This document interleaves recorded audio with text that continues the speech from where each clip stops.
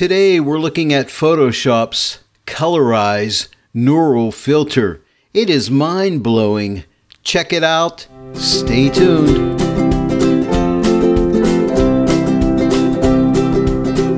Hello and welcome to the Joy of Editing with Dave Kelly. Yes, we're looking at the Colorize Neural Filter found in Photoshop today. It's really cool. You can use it to take black and white images and change them into color images, like old photographs and things like that.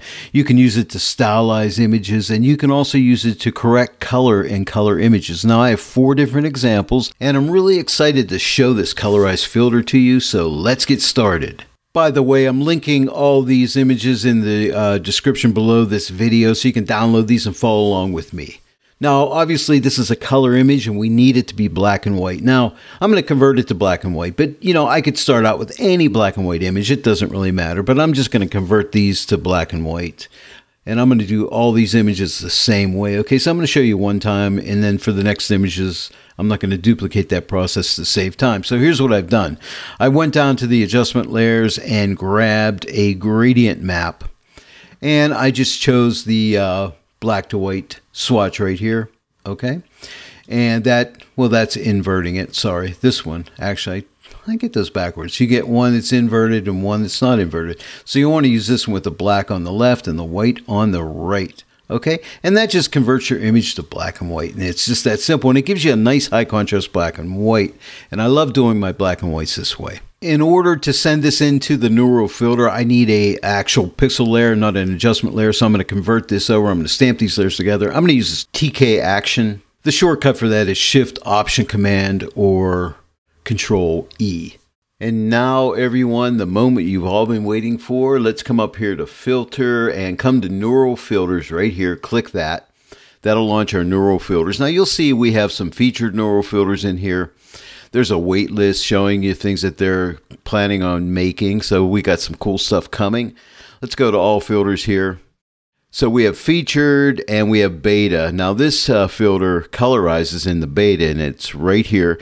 And to fire it up, all we need to do, and if we hover over this, I should say, you can get a little splash screen comes up there and says Colorize helps with recolorization of black and white photographs. Okay, and they're showing like an old photograph, showing you what you can do. So if you got some old photographs, this is what you want if you want to colorize them.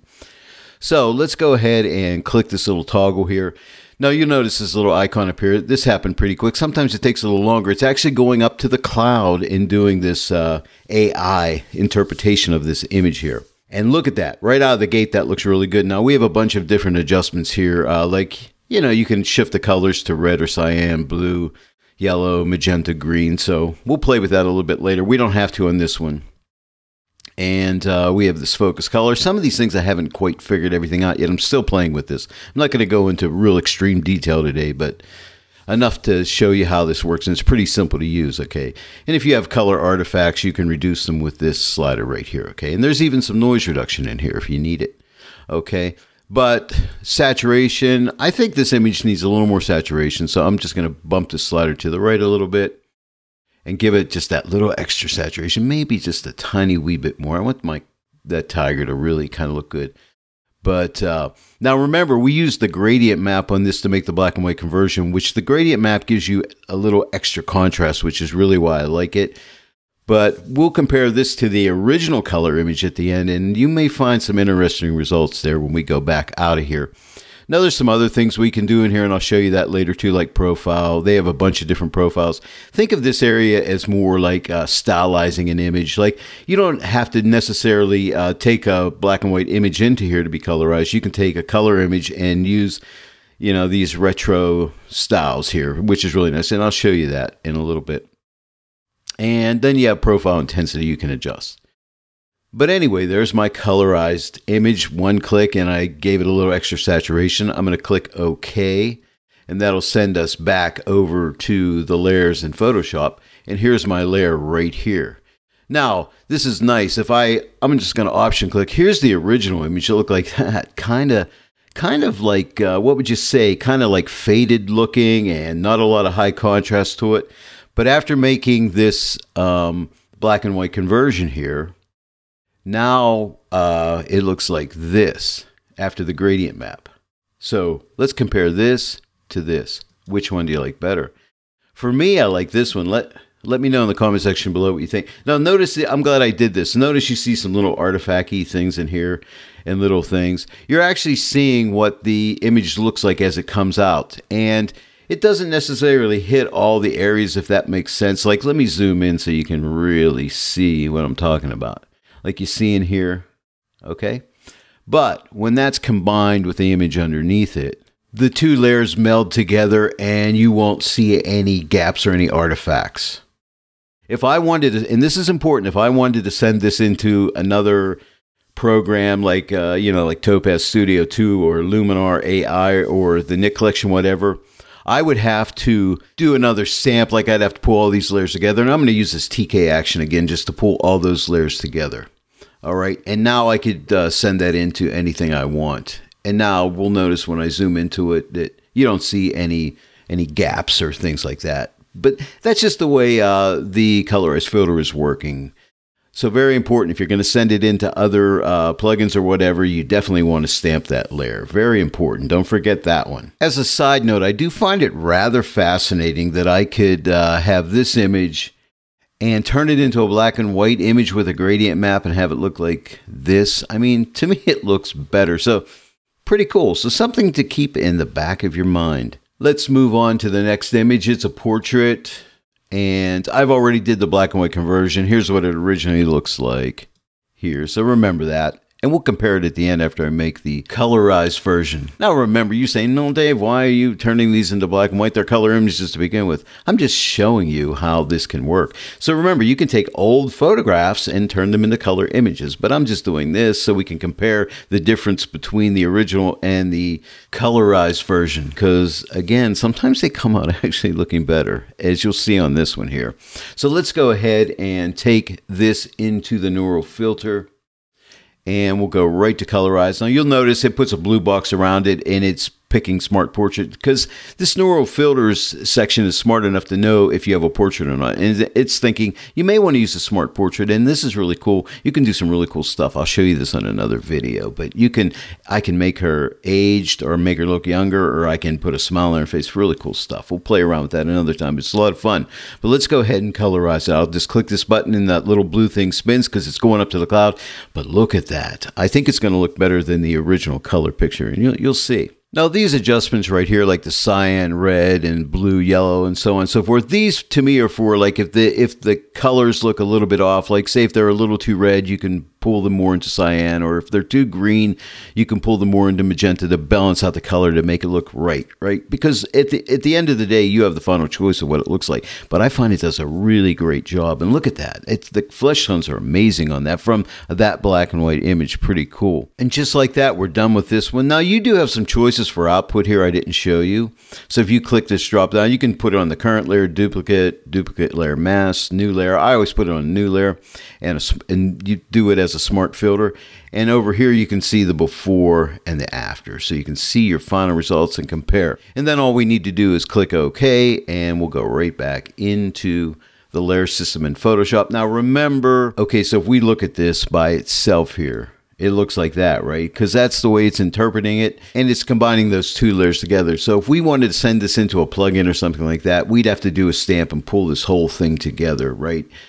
Because if we don't, we'll send that image with holes cut out of it into the plugin, and we don't want that. But there's our original, and this is who would think that we could take this original, change it to black and white, and end up with this image. I like to think of ways of repurposing filters and tools, and so you may want to give that a try. Take a color image, convert it to a black and white image by whatever means you want to. Gradient map's a good way of doing it to get that extra contrast, and then send it out to the neural filter, colorize it, and bring it back in and see if the result is better. So that's another way of using the colorize filter. Go ahead and try that out on some of your images. You may be happy with the results that you come up with. Two more examples to go. Let's try this one, a landscape, and I've already done the black and white conversion. We'll go ahead and launch the neural, and let's see what kind of result we can get on a landscape image.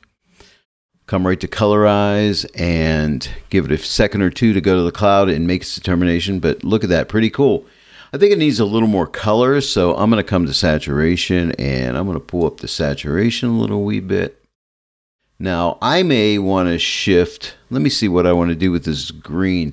Do I want more green in here? That's too much. I maybe want less green. Yeah, that looks a little better. I want to take the green back a little bit. And so that's exactly what this is for. So you can go ahead and balance out your color. So if you want to give it a little more warmth, you can take your yellow and move it over to the right a little bit. I'll move it even more. So you can come, there we go. So you can play around with this. I might just shift it to the blue side just a wee bit. Something like that. Yeah, that might be too much. Try it right there. Decisions. Okay, cool. I think it's really good. I'm just going to leave it at that and maybe just give it a little bit more saturation. Yeah, it looks pretty good. Let it go at that. And that's all we're going to do with this one. Let's take a look. Here's the before, black and white, after color. Now let's compare it with the original image. I'm just going to put it on a new layer again, click OK. We'll be back in Photoshop layers again. And here's the original image. And here it is after changing it to black and white and converting it. It actually, I think, looks a little better, you know. I'm happy with those results. What do you think? Let me know in the comment section below. I'd love to hear from you. Let's move on to our final image. This one's going to be a little different. We have this image of a really great looking guy here, like a kind of a fashion look, but I don't like the colors. I think the colors look off, kind of like a pinkish cast or something like that. I'm not real happy with the colors. So what if we can work with the Colorize to correct the color? So again, this would be repurposing the tool. So let's go ahead and see what we can do. Let's go ahead and launch the Neural Filter. And again, it's going to see this as a portrait and take me to Smart Portrait. Don't worry, I'll have another video and we'll get into this. This is fun. But for now, let's go to Colorize and see what kind of result we get on a color image when we click Colorize. Now, it shifts those colors back into the right colors. I think like the flesh tones and things look better. The jacket, and it's interpreting the jacket to look this color. And looks pretty good, except for this nice big stain over his jacket. Not looking real good, but I'll show you how we can take care of that. Now, bear in mind, I'm still learning how to use this filter, but here's what I'm going to do. See right here where it says click to edit focal points? If I hover over the preview here, see I get a little target tool. So this area of the jacket here where the stain is, you know, right here, that like reddish type color stain, I'm going to click right here. And you'll notice I get a color picker tool. Now that jacket is a little bit on the light blue side. I'm going to go ahead and find a color here that represents that blue. You know, come right around here and find a swatch. See that where it says new, that color right there, and click OK. Now watch what happens here. I end up with a very blue jacket. Now if that's what you like, that's cool. But we could come here and see where it says size.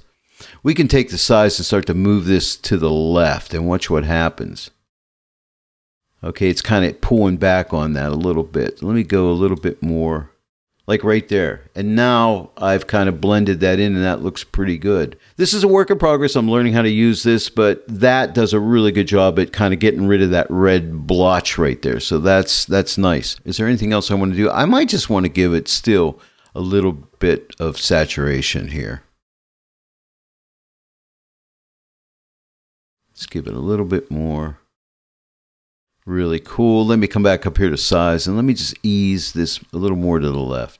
If I go the whole way to the left, everything will go black and white actually. So I don't want to go that far. Right there. I think I got it right there.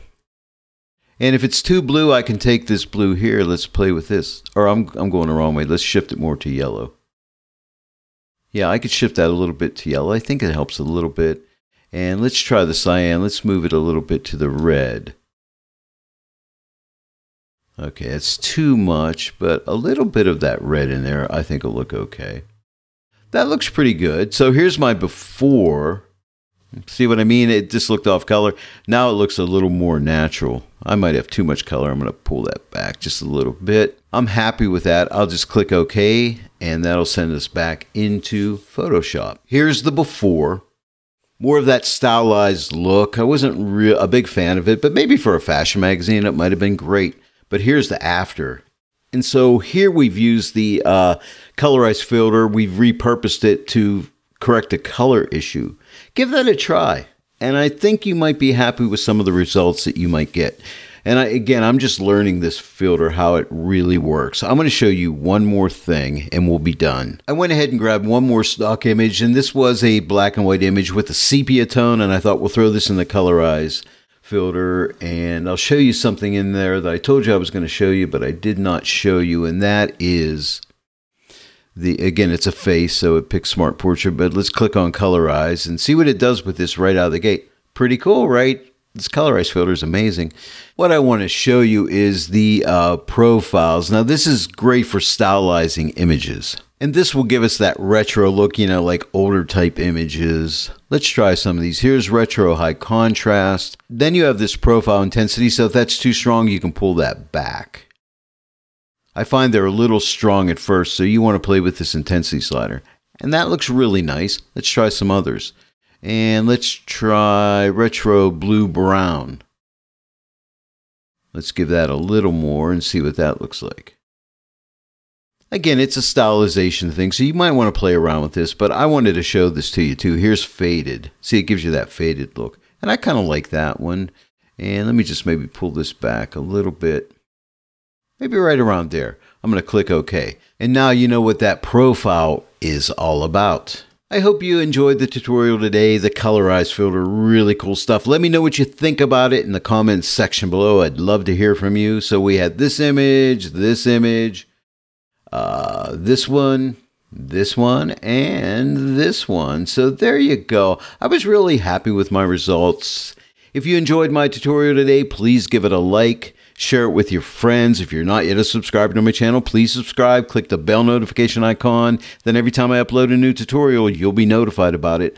And I want to thank each and every one of you for joining me today in the Joy of Editing with Dave Kelly. And I will see you all right here next time. But until then, happy editing.